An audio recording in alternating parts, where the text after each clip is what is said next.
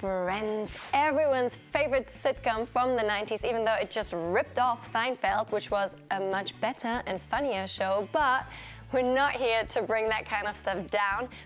So have you ever wondered how a Starbucks coffee or a Costa coffee tastes the same everywhere you go? Well, you might think it is about the coffee beans they use and what milk you choose to put in your coffee. It is, of course, partially that. But moreover, it is all about the water purification.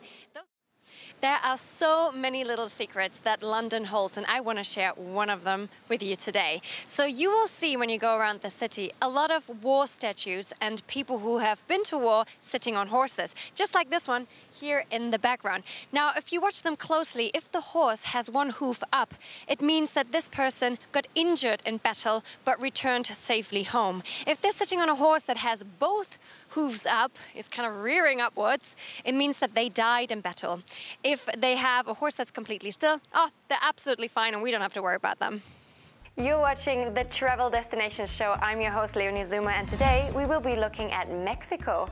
We're going to explore Mexico City, Cabo San Lucas, and Tijuana to check out some of the best beaches, pyramids, and pulquericas. You do not want to miss this, although no tequila for me. Fashion statements are also often political statements these days.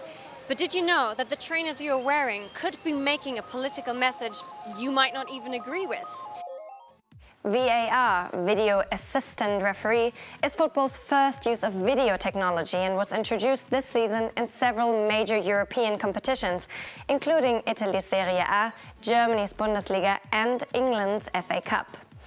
There, the use of VAR already caused huge controversy during Chelsea's FA Cup win over Norwich.